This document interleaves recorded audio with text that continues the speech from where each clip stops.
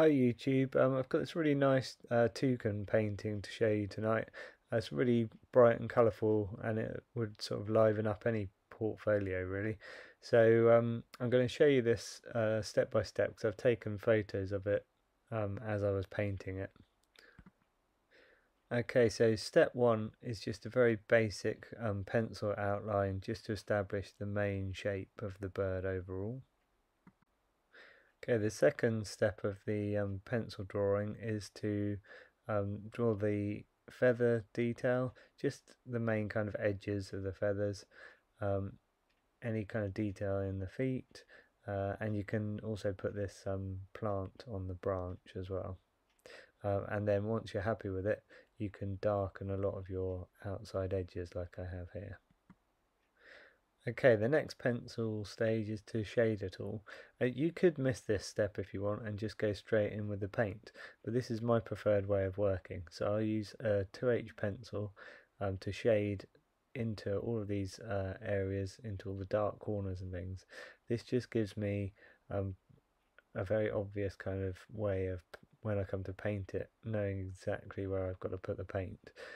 And also I think having the grey underneath just helps a lot of the colours and makes it a bit more realistic looking at the end.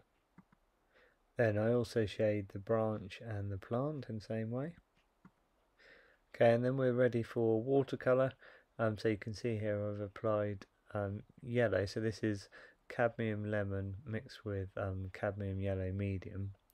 And you can see how I've applied it to the chest area and the upper beak. Make sure you leave gaps where I've left gaps that are white on the beak, especially for the blue areas. And then on the branch I've just used a very light wash of raw sienna.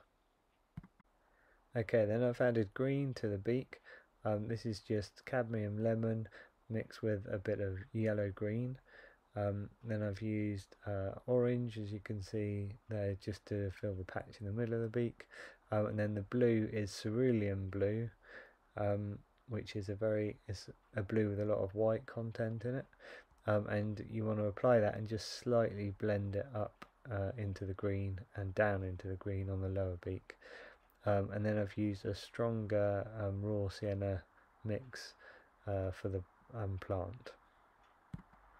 Okay, the main wash over the wing and the rest of the body and the tail of this is Payne's Grey mixed with a tiny bit of sepia. And you want to make sure that it's not so dark that you put it over and you lose all the detail of the feathers.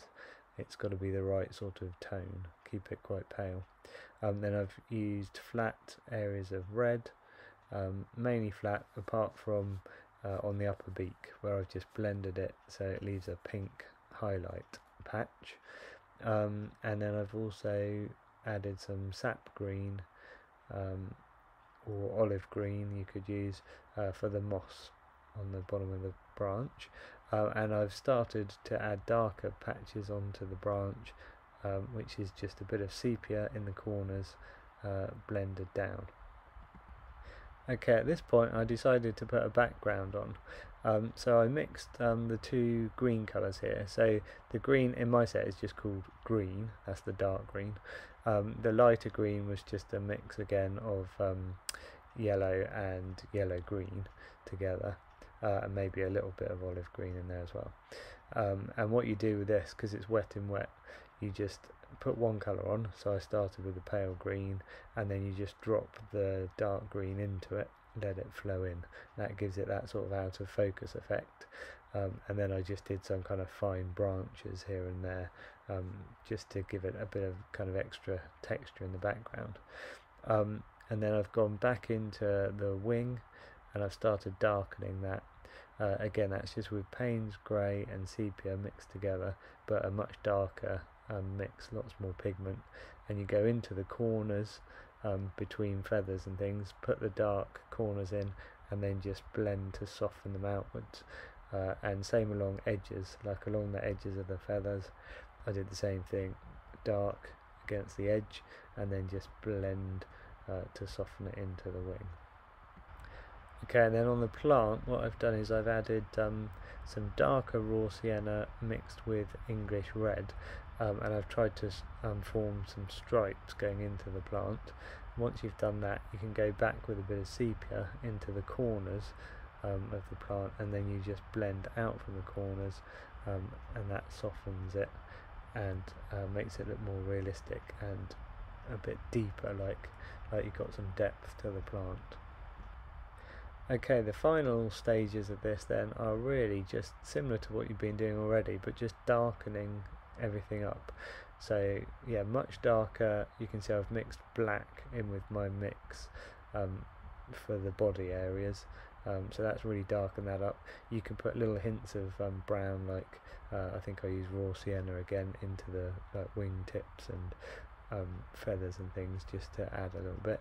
There's a bit of red goes in on his sort of between his head and his wing, and then you've got just strengthening of a lot of the colours, like on his beak, just going in a little bit darker with some of the green, some of the red, and then same on the branch, just going in, strengthening it. Just gives it more contrast, just stronger colours here and there. The claws I've used black, and you just leave the highlights as stark white paper, and they look nice and crisp then. And then you can add dark green sort of foliage effects around the top edges, top corners, so it kind of frames it nicely, and kind of makes the toucan kind of stand out a bit more. And then finally, right at the end, I just use some white acrylic for highlights, so a little sort of twinkle in his eye, along the top edge of the beak and things, and it's just trying to soften it a little bit, and then you can use it to pick out the top edge of the branch and the top edge of the feet, that kind of thing.